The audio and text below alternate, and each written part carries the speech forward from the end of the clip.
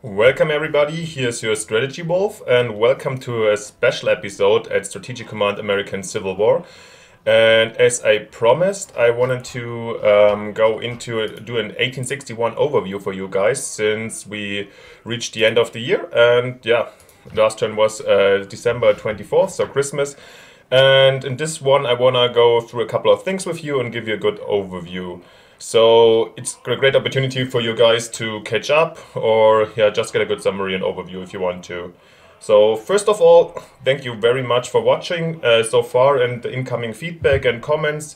They're not super many, but this is expected and I'm still just enjoying it very much to Let's Play again. And yeah, I'm really happy for the support and I'm really eager to continue this project. So yeah, it's going to continue for sure, and yeah, thank you so much. I'm having a great time so far.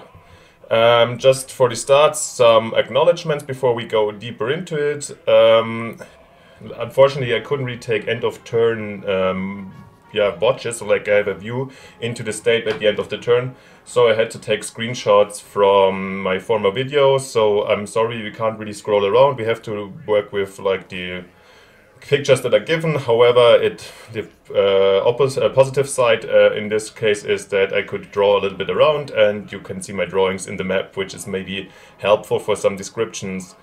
And last thing before we start, because also we can't listen to the background music of the game, I started this kind of mix of CSA marches in the background, so it's not my music and I didn't really listen through, so I don't know if there's any, let's say, bad stuff in the lyrics of the songs. I doubt it, to be honest, but yeah, I'm still not supporting the Confederate side politically, but for the ambience and the atmosphere, we're gonna listen to their marches while I talk a little bit about the stuff. Okay, let's go and have a look at the agenda. So, what we're gonna do today, we do a summary overview and strategy outlook, starting with a front overview and what happened on these fronts in 1861. After that, I'm gonna show you what is coming up in our production queue. We're gonna have a look and discuss a little bit about our research and go have a look at the diplomacy. And in the end, we're gonna go back to the fronts and basically look at what's going on and where we can expect some kind of movements in the future or what we can expect. So yeah. Enjoy. Let's go into the front overview and 1861 summaries at first, starting as always in Arizona, the very west, and we see what was happening during this game in the first 15 turns so far. So basically we had few units coming in here from Texas. We could secure the Chino mine, which was my main target for in the short term. We found some resistance here at Fort Thorne, which we are still kind of sieging or grinding down. And our cavalry brigade pushed up even further north, where we found first resistance of Union troops. So we had a little bit of a skirmish in this area, but had to retreat. And so now we are sieging this, and I'm hopeful that we can siege this down soon. So from that point on, we can push further north. What's the background? We have basically Colorado and Denver and all the routes that come from the west to the Union troops in this area. So if we could cut them off, this would be really, really great. However, I don't really expect it since it's really easy defendable terrain. Still, these troops are here. We got them via event, if you remember correctly. So we're gonna use whatever. Let's see what we're going to do. What we're going to do about it. Cut. This is what happened so far. This is where we are right now. Next turn we're getting in a mountain division coming in. And for the strategies, we're going to talk about later. Coming to Missouri. So the Missouri area was kind of a battlefield since the start of the game, especially here at Jefferson City. And if you remember, the enemy, the Union brought in troops that basically marched in from St. Louis and surrounded Jefferson City for a while. And it took us quite some time to move these few troops up and in this southern Missouri area. And this took the enemy surprisingly long. But basically in December or November 61, Jefferson City fell. So as a result, all the Missouri surrendered to the enemy and the Hexes turned to the Union side. which led to this a little bit confusing display right now, where we see a couple of these fields in enemy control. However, there are no troops, it's just flipped. And yeah, what else happened? What is important here to see? We saw, yeah, a little bit later when I had my troops here up, I started to kind of scout and see what to just to annoy the enemy, and moved up here and here. And at some point I got really excited and thought I could even relieve Jefferson City. However, when we saw the amount of troops that the enemy gathered in this area, we happily retreated back to Waynesville and Fort Davidson. So yeah, this is the state of at the end of December 61 here. We managed to, with this cavalry, we managed to open up our supply lines here in this area, so this is already fine. And we also, what was one of the main targets, captured back this mine pretty early. So unfortunately I didn't put a unit on it, so it flipped to the Confederacy, and now it got a little bit damaged. So I will not get as many MPP as I hoped to for a while, but yeah, this is a tiny mistake that happens. Apart from that, we saw here with this one, and especially this cavalry division, which moved over here actually, we saw this surprising Cairo raid when we moved up here, cut off 2 brigades here that we could destroy actually, and then even took Cairo, which was a fighting spirit objective. However, just for 1 round after that we retreated back over the Missouri River, and after some further skirmishes or battles here, I retreated back over these rivers. So yeah, here we are with these troops right now. Yeah, I don't know what the enemy is going to do in the future, but yeah, that's the situation in Missouri right now. The question is if these troops that came basically to follow us here, if they're going to miss in Kentucky or not. So we're gonna see in the next one. Coming to our next front, next front, Tennessee and Kentucky. So what did we see here? Here you can see basically what happened, this cavalry raid from the other side. This happened actually a couple of turns before Kentucky even joined the war. So in the beginning, as you remember correctly, this was in dispute, and I even invested 1 diplomatic chit in the hope of bringing Kentucky to our side. However, the Union invested way more, which resulted basically in the end, which is kind of expected, in Kentucky joining the Union. However, we were able to amass is maybe a too strong word, but we gathered some troops in this area to be ready for this case, and started our Kentucky invasions 2 or 3 turns ago, and moved up here, which at the moment is not meeting a lot of resistance. However, due to bad reconnaissance and so on, yeah, we ran into this kind of Hopkinsville ambush, and I think it's probably a brigade that was placed by the state of Kentucky anyways. Yeah, but this didn't just stop us for 1 round. Our divisions, the reinforcements cleared this and destroyed the brigade and moved up here. So yeah, we had this little ambush here, and we moved a little bit up here. So, and we tried to go for Paducah, which is at the moment defended by 1 regiment, which this brigade couldn't handle alone. So we're waiting for reinforcements here. Yeah. On the long term, this Rangers marched from the Appalachians from Virginia to here, so these are going to cover this area in the future. But yeah, we don't have to talk about this is just like the recap what happened. Just marked you here Nashville, just that you know this is the primary objective from my point of view, since we're gonna come back to this later. The relations with European powers, when I control Richmond and so on, increase, but also one of these conditions is that no enemy troops are in a 4 hex range of Nashville, which is basically this area, or best case 4 hexes away. So my main interest in this area is actually to defend Nashville, but since there's no troops here at the moment, the offensive is the best defense, so we just moved forwards and tried to secure as much land as possible. It's not looking too bad right now. So after some worries about the cumbersome start into this invasion, after we cleared it, I'm looking more positively in the future here. Okay. Coming to the very east, let's go to the seaside, where we had a lot of stuff going on recently. So what happened in the Virginia coast? First of all, we gotta mention the capture of Fort Monroe, which was very surprising. after the enemy at first moved the brigade up here, that we could like cut off supply with our own brigade and destroy this brigade here without supply. And after that, the enemy made, from my point of view, kind of a huge mistake.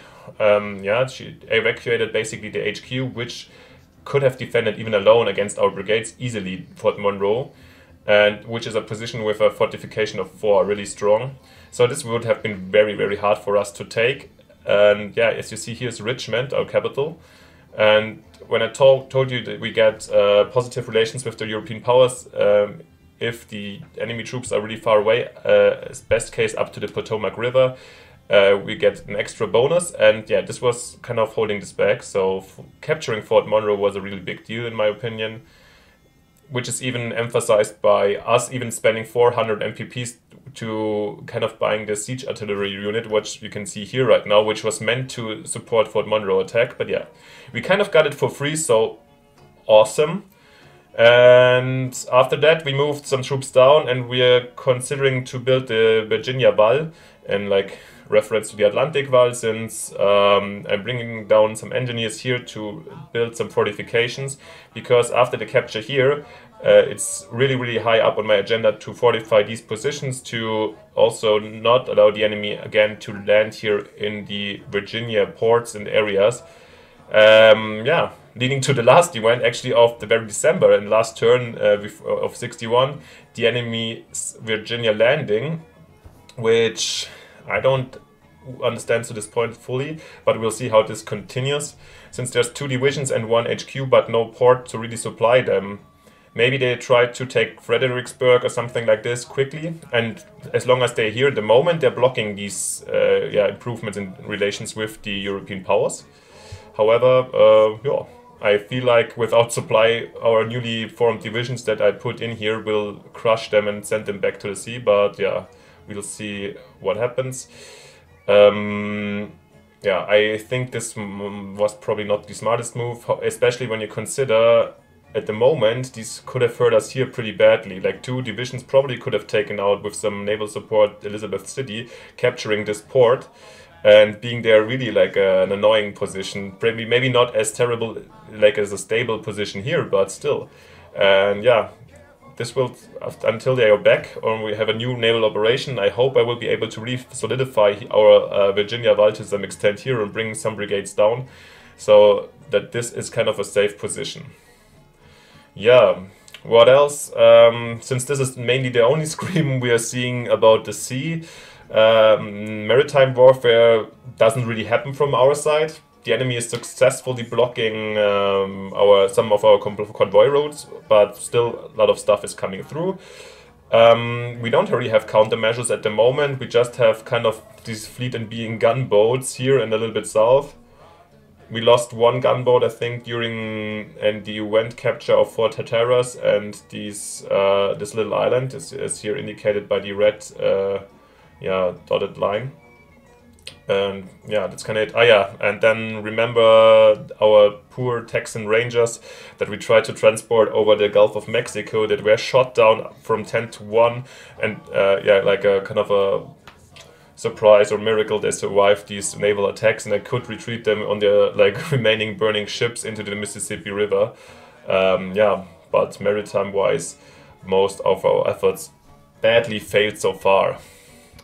Coming to the last, to the very main front, the Virginia, Maryland, Potomac front, which saw the first kind of battles or movements in the war actually. So really early on, we were more pushing with the first few volunteers up, and we were able to, with this heroic brigade, cavalry brigade, we were able to encircle here and cut off 3 enemy brigades in Alexandria. Which we couldn't, we were able to, basically here we were cutting them off here and captured Alexandria with this cavalry, which the enemy couldn't relieve anymore, and which led us to the situation where we were able to take them out, at least 2 of them, while 1 could escape very, very damaged over the Potomac.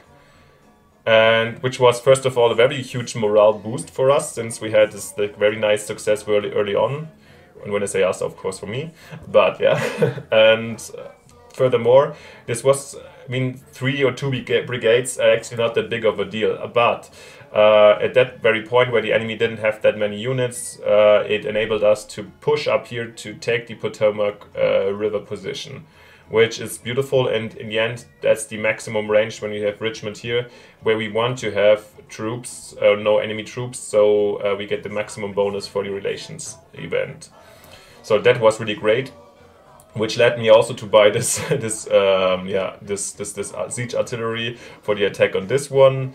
So yeah, interesting stuff. This was a very good opening move.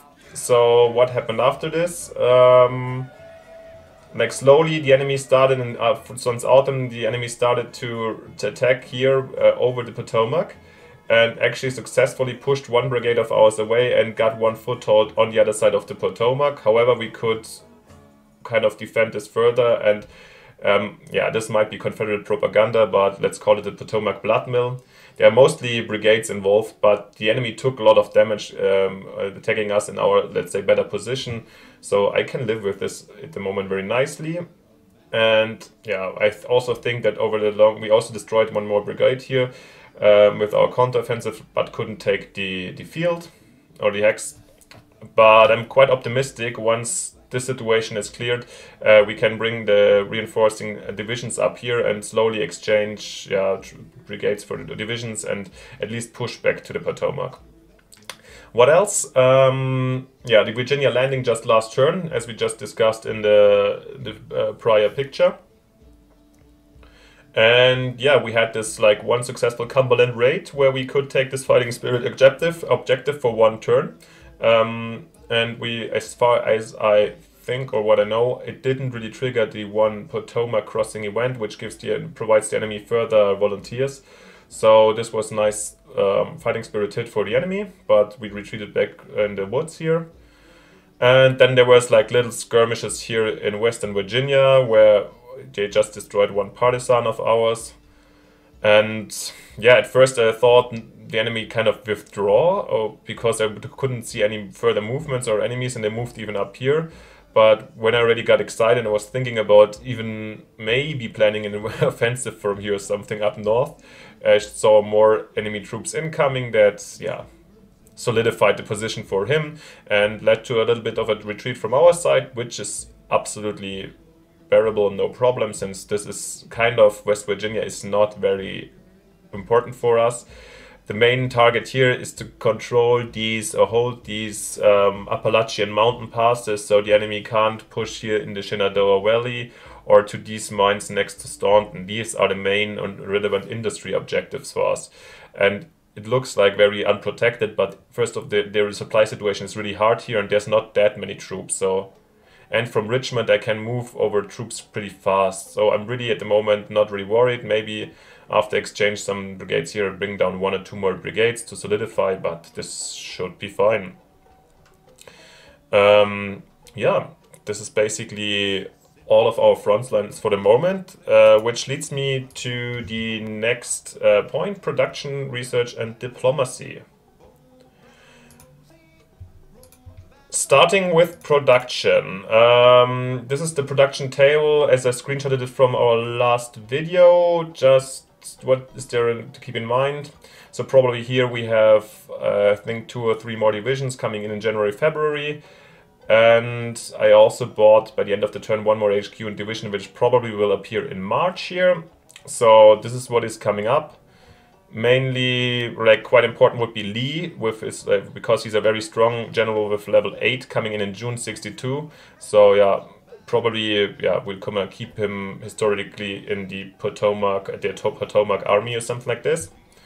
And some kind of interesting stuff for me, because I never used them in this game, is the submarines coming in March, and that we're actually researching as well. And we have the Monitor, but this takes a long time in November. So yeah, I wrote down here a wish list. What is a wish list? Of course, everything basically. And we've been buying tons of divisions. I feel like, yeah, for the future and for more offensives, I can use more cavalry. Also in the east, for reconnaissance and so on. So we have cavalry divisions, native cavalry. Of course, in the future we want corps. When we research the corps, they're gonna be the main or major fighting unit. Then I definitely want more submarines, or because my plan with those was kind of to lay them as traps in front of important harbors. That's what I read makes the most sense. Makes the most sense with them. I don't know how soon we can start producing them. Of course, more divisions would be always nice, and we still have some that can be produced. I was thinking about balloons, like reconnaissance balloons. They can basically spy for a couple of hex fields, which would be awesome at the Potomac because we don't see the second row, but we're gonna come back at this. However, this needs one more research, and I'm not sure if we ever were gonna have the capacity to really research those. So this is, yeah, up to the future. And yeah, in general, more. And it all depends, obviously, on how many MPPs we can save or spare for actions like this. Coming to the research department. Let's have a look here at the research. So this is the current state where we invested, and we are fully invested at 3000 MPP research funding, which means we can't go further up.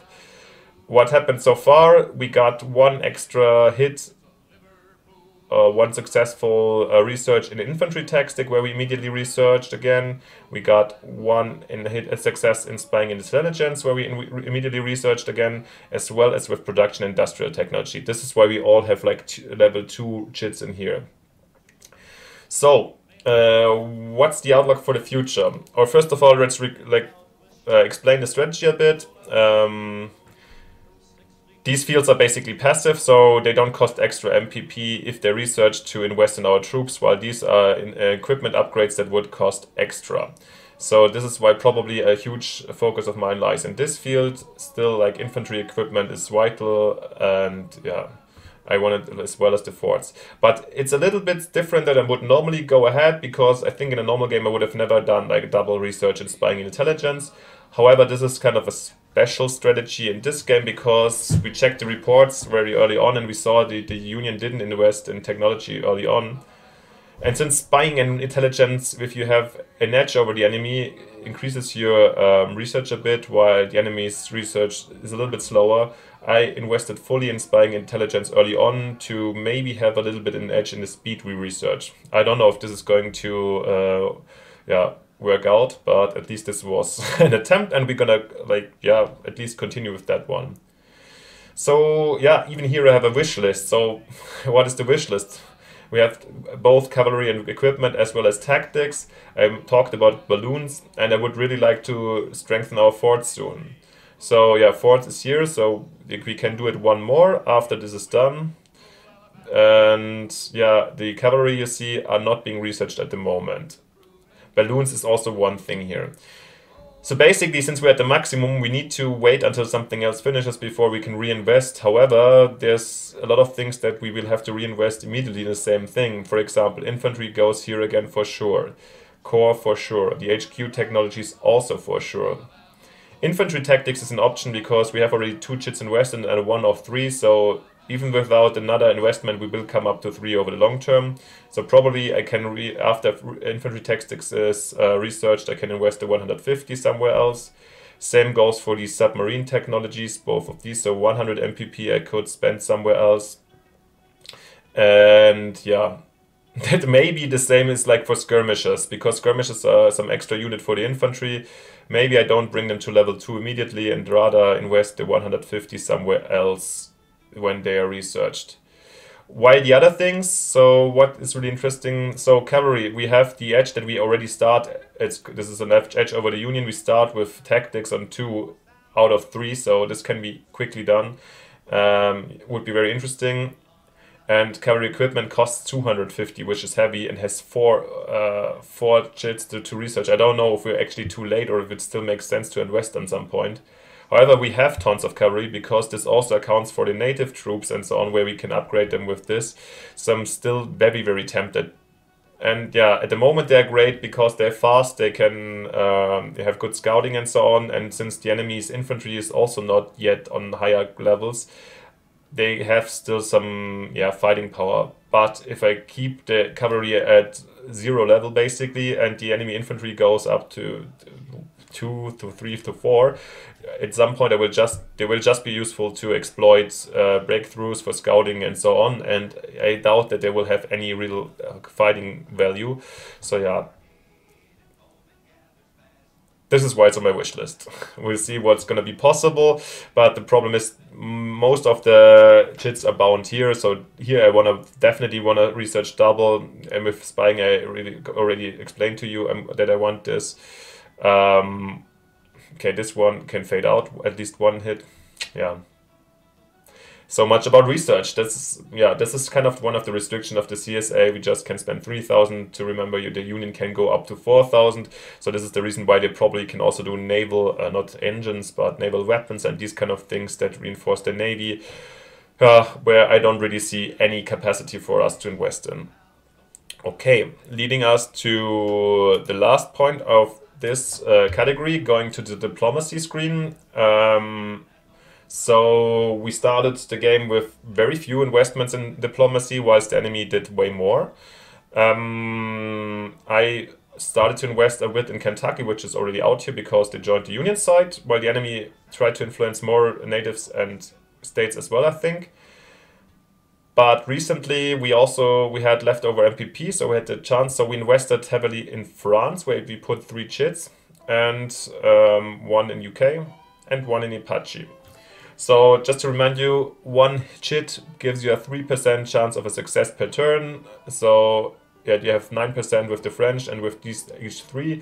And I think 1 success gives you 10 to 20% movement to your direction. The enemy, I think the European powers would start to join our cause at 80 or 90. I'm not 100% sure. However, the enemy gets also an event that can calm them down once one of them or they cross the 70 line for some other investment. So it's very hard to get them there. Remember, this is, unfortunately, last turn I had no look at this. So this is 2 turns old or 1 turn old, this diplomacy, but nothing have changed so much. So just like the numbers went by 1 or 2% up here. Yeah. There's this slow and steady increase, or not so slow due to our current strategic position. And yeah, I want to support this with the investment in France. And this is because this is our main target. Yeah, because we're the furthest here already. So why the investment in UK? I made the investment in UK because I thought maybe if I'm lucky and it hits the UK, the enemy thinks we're investing here and distracts him a little bit. So I want to spread confusion and not make it able for here to realize immediately that we're only going for France. However, I'm not sure how I'm gonna continue with this. I'm pretty sure whenever a France hit happens, I'm gonna reinvest in France. I don't know what happens if UK hits, if I keep 1 here in UK, if I also go in France. And what happens if Apache join the war at some point, what I'm gonna do with this shit. France or UK? I don't know. I'm not really experienced in this game with the diplomacy, so let me know what you think and what you have in mind. Okay, so talking about it, we're already having outlooks and future strategies, which we're going to go next to. Starting again at the front in Arizona. So what is possible here and what's not? So in the end, I think a lot of strategies are not possible. So the only direction is basically north and further and further. So yeah, definitely we're gonna clear out this Fort Thorn. At some point, I'm pretty convinced this is going to happen. And then we can push our bigger force versus these dudes here.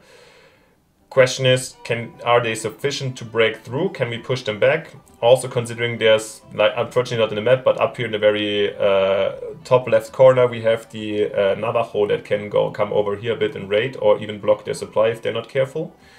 And we have a mountain division incoming and potentially also an HQ. So we're getting some reinforcements and I definitely want to try pushing up. That's no debate about this. Just need to keep in mind that here's I think the Apache. And also, by event, there's Californian troops that could be incoming here from the enemy, like 3 brigades or something like this. So yeah, we gotta keep this in mind that there might be counter-offensives from this side. Apart from this, we can push up as far as we can get. But it's easily defendable terrain. So yeah, we'll see what happens at this front. I think it should be easily defendable. However, yeah, if if we can keep on going, we'll keep on going. And if there is a defense that is establishing, then is the question basically how many reinforcements we can really sacrifice to bring to Arizona, or if we will just switch to a defensive position, since this was for me the main target so far. And really disrupting the supplies from Denver or capturing Denver is such a ambitious target that I don't want to dream about it so far. Okay, looking to the next front, to the Missouri and the strategic perspectives. So yeah, what do we have here? So first of all, I want to retake these kind of routes and take the territory back that has been switching sides, so just we have clear supply lines. But after the fall of Jefferson City and I saw the amount of troops here, I doubt very much that I'll be able to push really north here, especially next to the railways and so on, so where they can easily place new troops. So I'm gonna keep what's kind of marked here with the dotted line. This is kind of my defensive position I'm wishing for at the moment. However, it is absolutely not necessary to hold it. Just Fort Davidson has also a good fortification of value of 4, so this is why this brigade stays here even cut off. They get like supply 3, so they will not die until they're really being attacked. Maybe we can open up the supply line. Yeah. But if these positions are overrun or too many troops come in here, we can always withdraw a little bit south, since there's nothing big to lose in here. First, this mine is really valuable to defend, but this is far away still, and I think we can block it off and get reinforcements if necessary.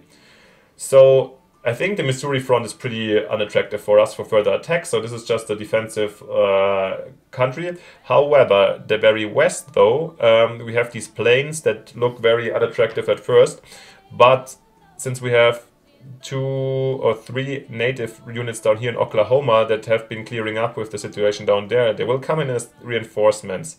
And together with these cavalry troops, we have I'm pretty sure we have the superior numbers of cavalry here, and could quickly push up over these plains, maybe to take Fort Belmont, some native capital, plunder it. I think the Osage, but I'm not 100% sure. And yeah, I mean, the prime target up here would be this area.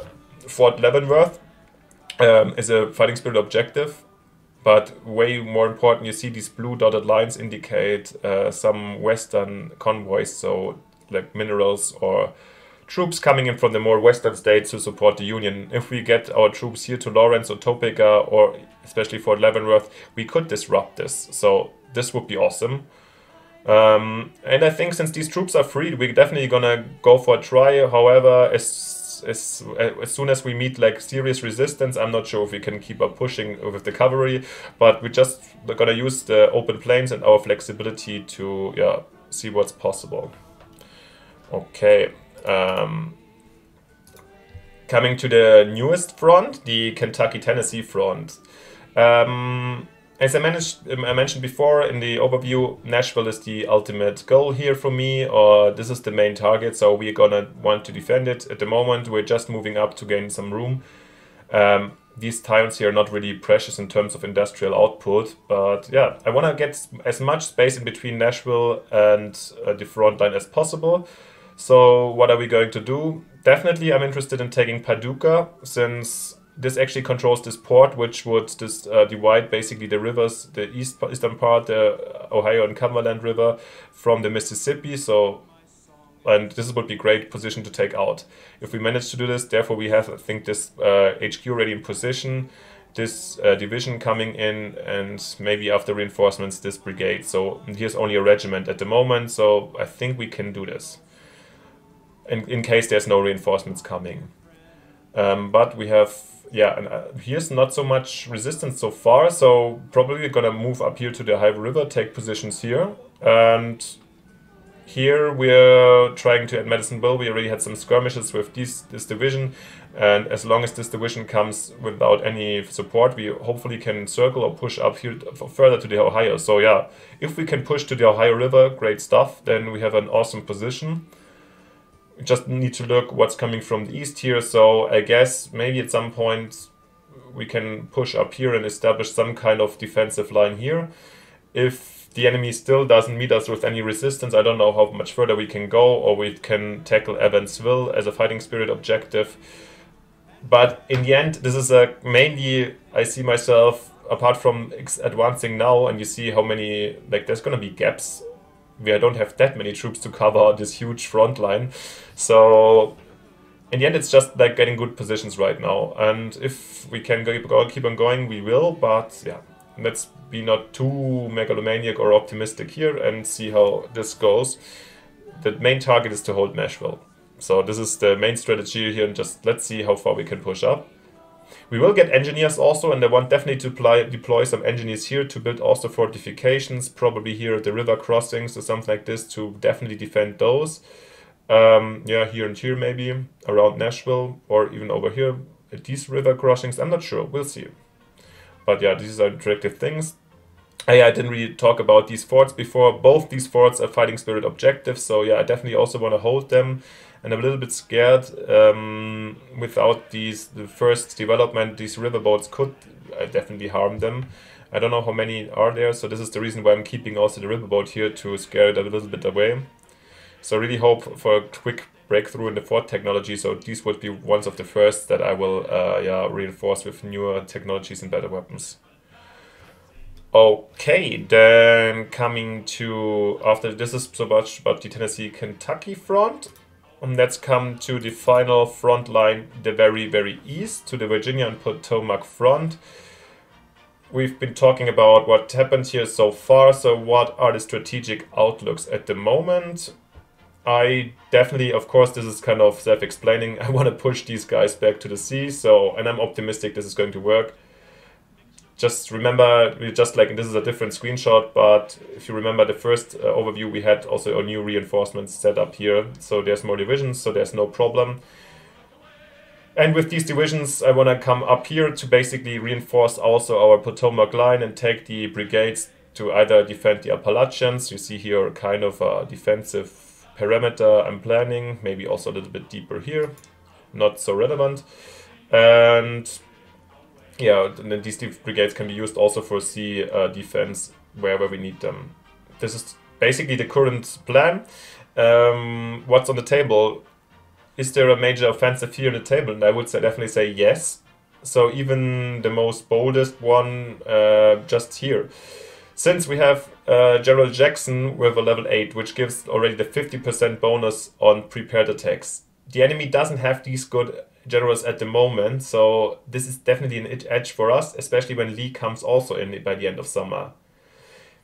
Given the idea that we can replace all these brigades with like strong and offensively strong yeah, divisions, and maybe bring in 1 or 2 cavalry divisions for scouting and so on, plus our siege artillery, I can assume that if the enemy is not careful and we bring them nicely and slowly in position without getting too much attention, that we could attack here.